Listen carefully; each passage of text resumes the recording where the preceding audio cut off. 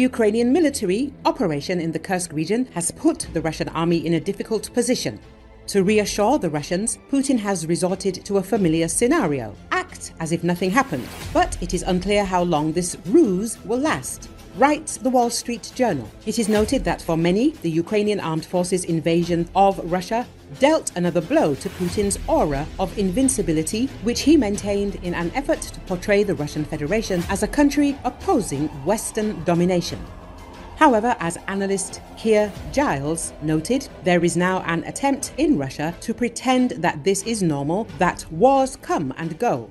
You can try to turn this into a new normal, but where do you draw the line in the current circumstances? And when the events in Kursk Oblast do end up on Russian television, commentators repeat the Russian Defense Ministry statements about Russia's military superiority over Ukraine. And in response to Russians' outrage on social media, Kremlin propagandists call on everyone to calm down. Meanwhile, Putin has not addressed the nation about the invasion of Kursk Oblast. He continues to stick to his work schedule, writes the Wall Street Journal. It is indicated that his approach serves to create an atmosphere of normality for the population, which is showing signs of growing fatigue from the unleashed war. Nevertheless, as the publication writes, Putin will most likely continue to downplay the significance of the Ukrainian armed forces invasion and is unlikely to address the Russians now.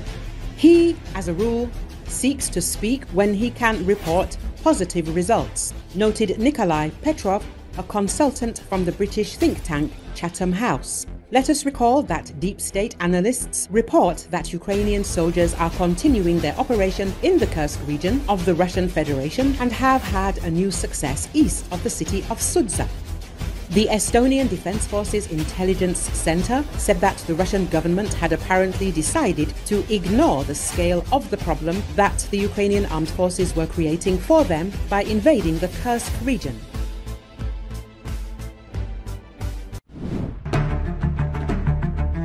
The successful offensive operation of the Ukrainian armed forces in the Kursk region, during which dozens of settlements came under the control of the Ukrainian army, and the transfer of the war to the territory of the Russian Federation, were able to sober up even Russian state propaganda. Pro-Kremlin top propagandist Vladimir Solovyov, who has been telling Russians every day since the beginning of Russia's full-scale invasion of Ukraine about the strength of the Russian army, the superiority of the Russian Federation in new types of weapons, new assault groups ready to easily capture Ukrainian cities one after another, has suddenly changed his rhetoric in his latest broadcasts and is now focusing on the strength of the Ukrainian army. Dialogue.ua reports.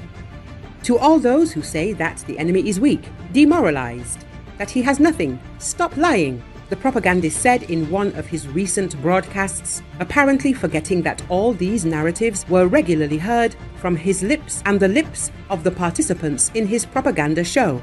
It is also worth paying attention to the reaction of the regular guest of propaganda broadcasts, State Duma Deputy Andriy Gurulev, and other so-called experts to the above words of Solovyov.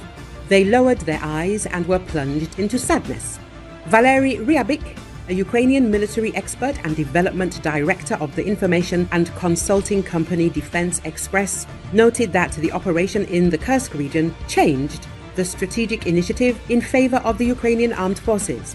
Closing the cauldron, which is blocked on all sides by obstacles for Russian troops operating in the area, is an important strategic achievement. In particular, the area is bounded by the Seam River from the west and north, and Ukrainian units advancing through the Kursk region with the main vector to Rilsk from the east.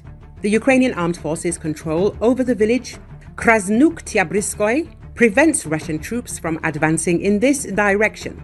Ukrainian border guards are holding the defense from the south, explained Ryabik.